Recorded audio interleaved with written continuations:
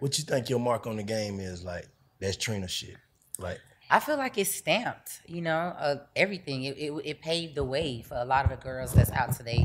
A lot of new artists, a lot of girls to feel confident, to feel like they could pop their shit and do their thing. And these girls, everybody come from different places. When I look at the music today and all the new artists, they come from different places, different backgrounds, different struggles, different situations than I came from. And to see them get in the game and navigate and say, I got a record, and just probably a month ago I was nobody. Right. Just a girl from my hood or from my city or working at a drive-through or a club or whatever. But now, it's viral, it's social media, it's different ways to be an artist, put out music. You ain't gotta shop a demo or go to a record label and try to shop a deal. All you gotta do is get a way to put your music together and put it up, and then you put out a banger and everybody's on that. So I just look at it, I like that. I love that it's like raw and fresh like that. It's hard though for women, honestly. They need to know that. It's not an easy thing because again, we require way too much, a lot of glam and all the stuff that comes with us.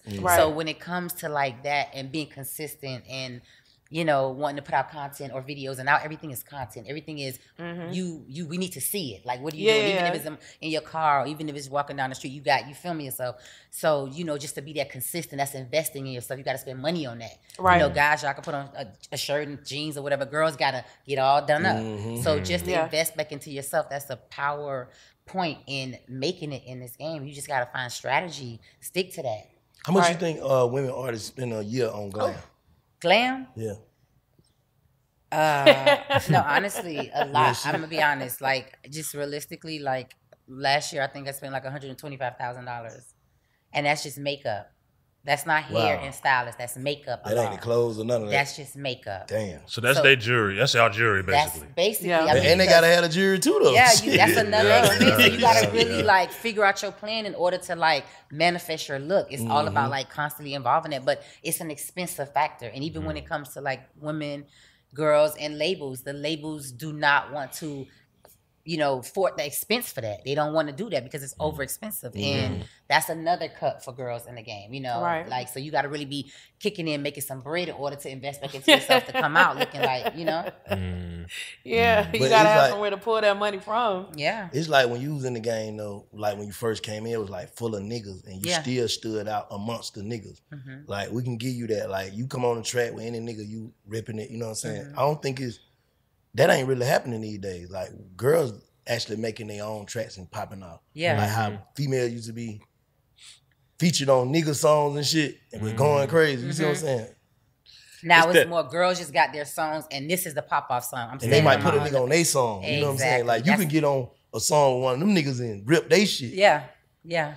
That's what it was that moment, though. When you heard Nan, everybody was like, who is this? Yeah. Like, it was just one of them moments. It kind of set a tone for like girls to like pop up, like, say how they feel and going against a guy. Exactly. That kind of set the tone for that. So when you now have a dude put a song out or you want to put a girl feature, that's what she's going for. Like, I'm about to like rip this down. And especially like, especially like with the type of content that was in Nan Nigga and like the type of shit that you were saying, I was reading online somewhere that people like kind of look at you as Sexy Red's fairy godmother. Oh gosh, like you kind of like you crawled and walked so she could fly type shit. Like, because back then, even like to this day, like you kind of set the precedent and allowed females to unabashedly and openly feel comfortable expressing